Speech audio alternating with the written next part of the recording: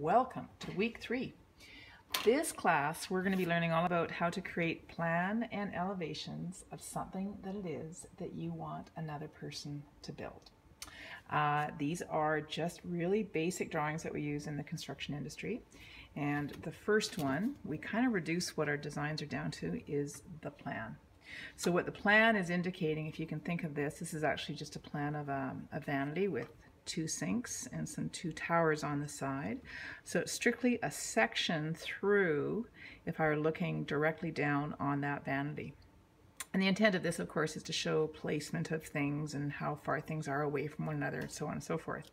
And then from that plan is derived the elevation, so that you can see that just with one drawing there's no way that you can understand how to build it, so you absolutely need that second drawing, and sometimes a third drawing if there were something on the side here. But now you can see where the vanities are and what the design of this is, and everything is related to one another. So here goes. We're going to learn how to draw plans and elevations.